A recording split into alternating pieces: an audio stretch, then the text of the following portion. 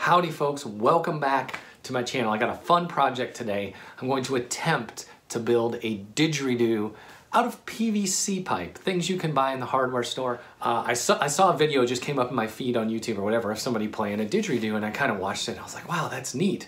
And I was like, I wonder what an inexpensive didgeridoo costs. And I went out there and I kind of searched, and you can find them for as low as like $30. Professionally made ones, $30, $40, $50. And so then I started reading reviews on them, and people that actually understood this were saying that like some of those didn't have that great of a sound, and that you could make one out of PVC for a fraction of that cost that would probably sound just as good. So then I was like, So I started searching for DIY didgeridoos. Tons of information out there, guys, but to be honest, none of the videos were complete. Like this was like, oh yeah, that was a great tutorial on how to do this, but you didn't tell me how to tune it. Or this one, you really spent time on tuning, but you only told me how to tune it to a C sharp or whatever, right? Like I felt like all the videos were lacking something. So that's why I'm making this video, because I want it to just be a DIY PVC didgeridoo all in one. So that's the genesis of this, but let's get started by taking a look at what you need to do this. The first thing you need is a piece of PVC pipe. And this particular pipe here, I'm not sure if this is going to show up on the camera, but this is 1.5 inch PVC. Now one note that I should say is the 1.5 inch means it's 1.5 on the inside diameter. So it's larger than 1.5 here. It's closer to 2 inches out here, but it's 1.5 here. Now I chose that one because I did, again, some research. I don't know anything about this, but I did a little bit of research and found out that that seems to be a good starter diameter. You could use a 2-inch pipe like this. This is a piece of 2-inch pipe, so if you can see that, it is a little bit larger. This is just a scrap I had laying around. If you own a house, you may have all the parts you need on hand because it seems like you're always going through PVC. And this is a piece of 1 1/4. So again, you can see that it is a little bit smaller. Now, all of these will work. There is no set reason of whether you should use 2-inch pipe or 1 1/4 or 1.5. Like I said, I did some reading, and people that know more about it than me said the 1.5 is a good diameter to start with because it has a good combination of volume and ease to play. But they said like 1 1/4, 1.5, 2, they're all gonna work. So, you know, if you already have a piece of 1 1/4 or a piece of 2-inch on hand, I wouldn't necessarily want to go out and buy something new. Now you can buy this piece of 5 foot, this is a 5-foot piece of 1.5 inch PVC. And hold on here, I wrote it down over here. This was $3.61 at Lowe's, at least in my area, at least at the time that I'm making this video. So about $3.50 for this. So the next thing you need is a mouthpiece, and I went with this. Now, there, you know, as I watch all these different videos, everybody seems to use different things for mouthpieces, but this is the one that I chose.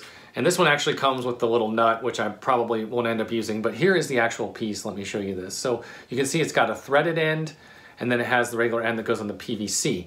And this is called, hold on, I wrote it down over here. This is called a 1.5 to 1 1/4 inch trap adapter. This was $1.18 at Lowe's with the little nut. Sometimes they sell them without the nut and they're a little bit cheaper, but so you know, you got about $1 here. You need something to use as a mouthpiece. What this is gonna do is take the diameter of the pipe and make it more suited to your mouth. So this is a good one, or at least it feels good to me. And again, from the information, it seems like the 1 1/4 inch interior diameter here is a pretty good size. So that's what I'm going with for my mouthpiece. The next thing that you need is your bell. So at the end of the didgeridoo, they typically bell outward. Now, some people I have heard have chosen to, they'll heat up the end of the PVC here with, so like here, they'll heat this up with a heat gun and then take a wine bottle and push it in there just real slowly and then heat it up some more and push it, and it'll naturally make it bell out. And that's one way to do it. But that sounds like a lot of work to me. So I just went with one of these.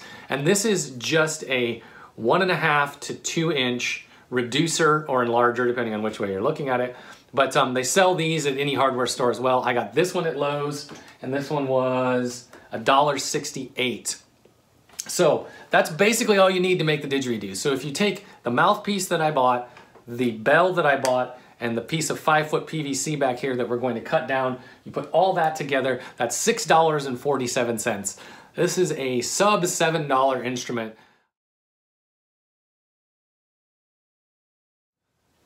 Okay, so I have some notes here based on the research that I did, and there is a simple formula to figure out the resonant frequency of sound traveling through a tube or a piece of pipe in this case.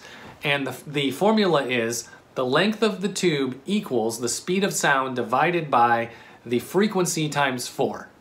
Okay, if that sounds like jargon to you, let me make that make a little more sense. So first of all, it's a metric formula, so we need all of this in metric. And so the speed of sound at 20 degrees Celsius, which is, if you're not familiar, that's 68 degrees Fahrenheit, but the speed of sound is 344 meters per second. So we would take 344 and we would divide that by our resonant frequency times 4. Now, what's the resonant frequency of a didgeridoo? Well, it varies. They can be tuned in basically any note you want, but the most popular keys are between B1 and F2. So B, C, D, E, and F, and of course there's a C sharp and an E flat in there too if you're curious about that. But so let's just take the C2 because that's an easy one to work with. So a C2 is tuned to 65.4 hertz if you're on the 440 hertz scale, which is the standard Western music scale. So 65.4 hertz. Take that times 4 and you get 261.63. So now let's do our formula. 344 divided by 261.63 is going to equal 1.315 meters, or 132 centimeters, or 51 3/4 inches.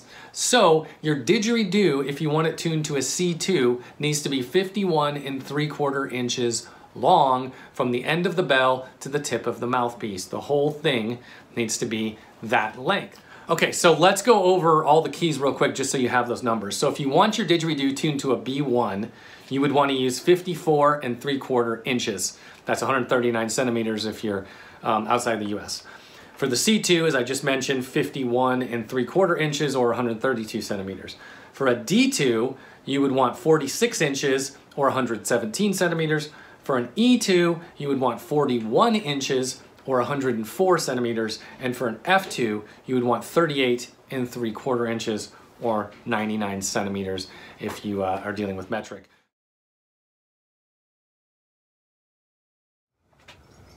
Okay, I'm out here in the workshop, and the first thing you want to do is prepare your parts. And what I mean by that, I'm using my little Dremel here with the sanding barrel, and you want, a lot of times with these, since they are manufactured, they'll have sharp edges. So for instance, this one had a really sharp edge right here, and since you're gonna put that against your mouth, you don't want that to be sharp. So I just took the Dremel and kind of filed it off. Additionally, around this edge where the shoulder is here, on just like one side, it was really sharp right there, so I just kind of took it off, and I just went around the whole thing to be sure.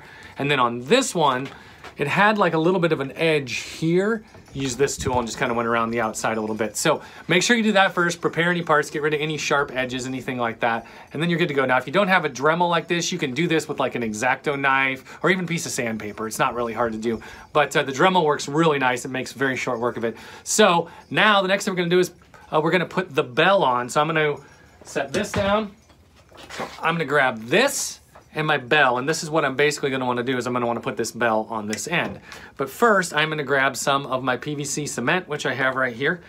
And guys, if you like own a home and you've ever had to do any plumbing repairs, you probably, I'm just gonna knock that over. You probably have this stuff on hand and you've probably used it before, so I'm probably not telling you anything.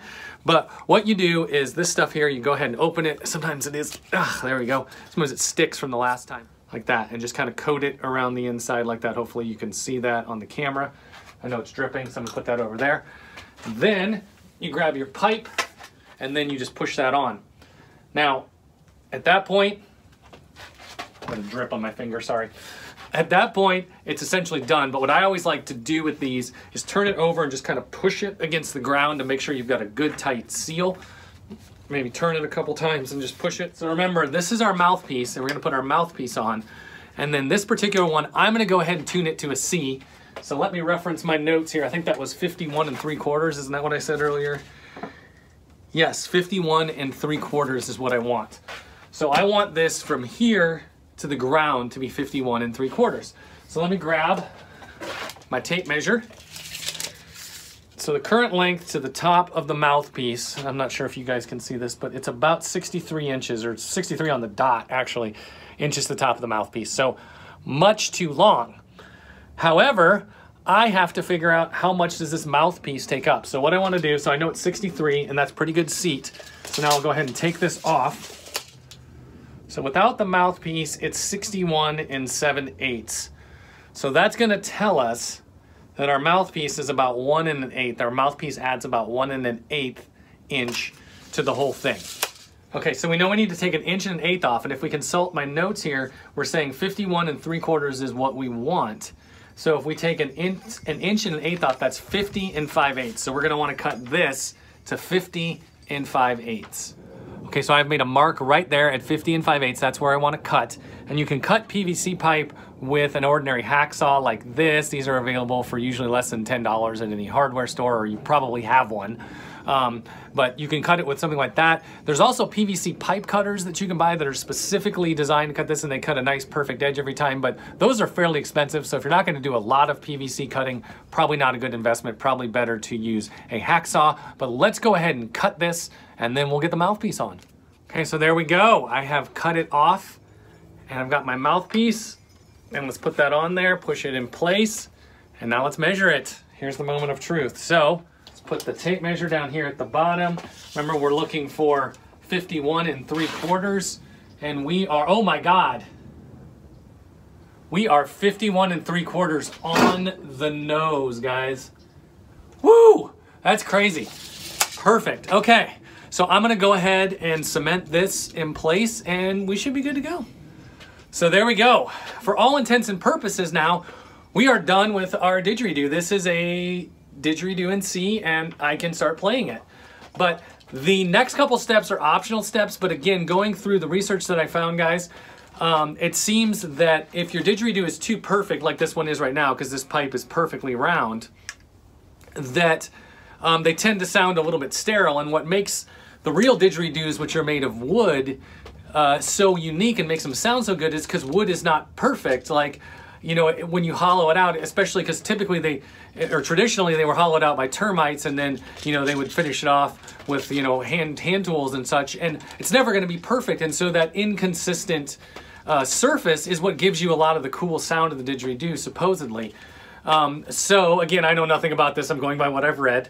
But so a lot of people recommend that you heat it up with a heat gun and maybe put a couple little twists or tweaks in there. Or some people say to take something, you know, like maybe the back of a screwdriver or something like this, and maybe, you know, heat it up and just kind of push in a couple spots to give it some uniqueness, just so it's not quite so perfect. Okay, so I have taken my heat gun here and clamped it in the vise just so it holds itself. And I'm going to attempt to heat up a couple sections here and sort of see if I can bend it a little bit. So let's see how this goes, guys.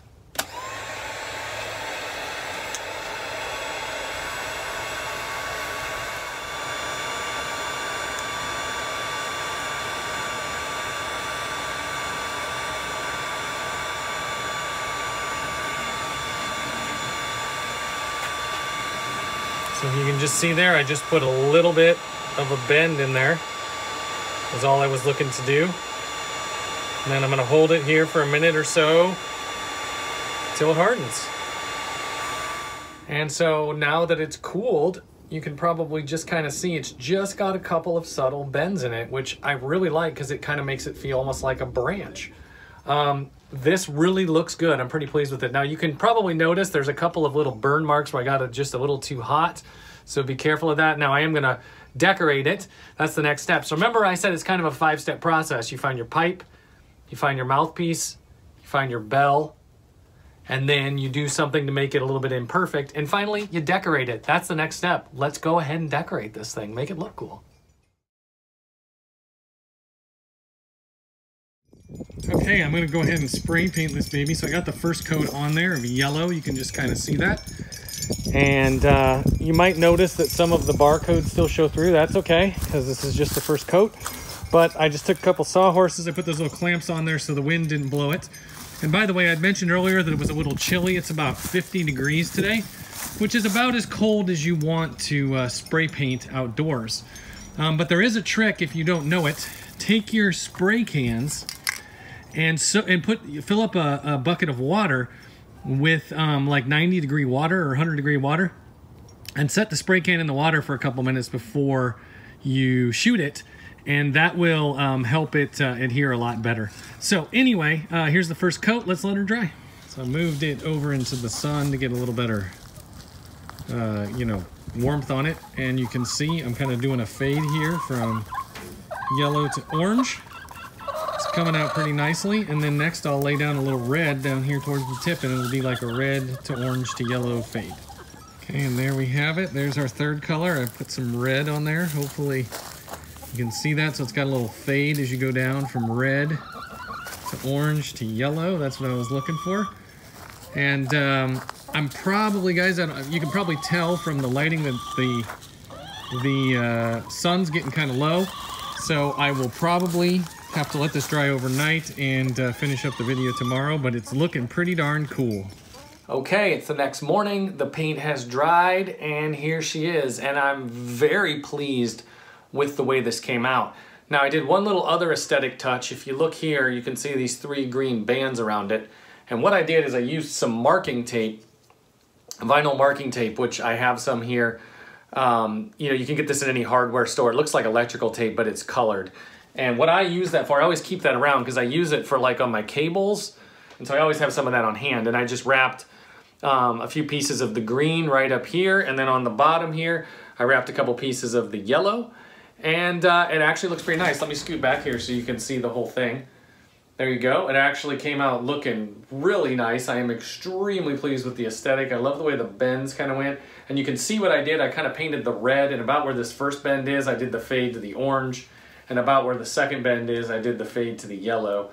So it just kind of, you know, it kind of has a cool aesthetic to it. So I'm very pleased with the way it looks, guys. I guess the next step is to see what it sounds like.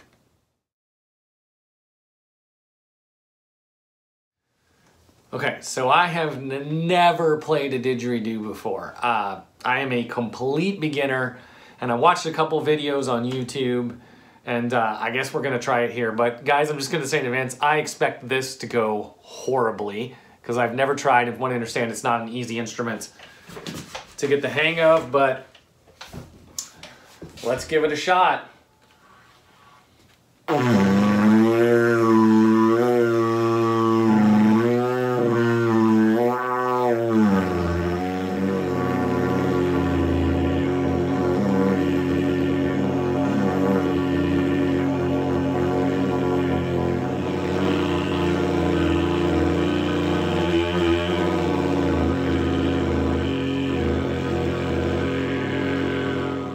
Well, I'm not sure how long I want to sit here and have you guys watch me embarrass myself, but you can see that I'm starting to get the technique. It's probably going to take me a little while. They say it takes years to become a really good didgeridoo player, but you know, there's some basic technique to it. So maybe I'll do a follow-up video when I'm a better player, but hey, I'm getting started. So folks, if you like what I do on this channel, why don't you go ahead and hit that subscribe button below. This channel is all about musical miscellany, be that a didgeridoo that you build in the garage, or, you know, an electric guitar or a banjo or whatever. I just, if you can make music with it, I probably want to try it. I'll see you in the next episode.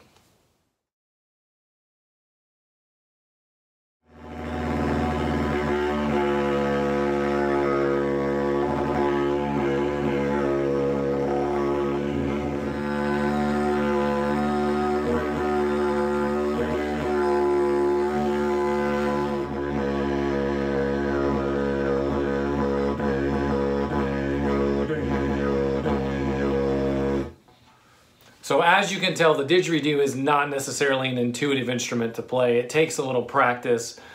Just over the past couple days, I've kept it by my desk here, and every time I've got 10, 15 minutes, I just kind of pick it up and mess with it for a bit. So have fun, make yourself a didgeridoo, and learn to play it.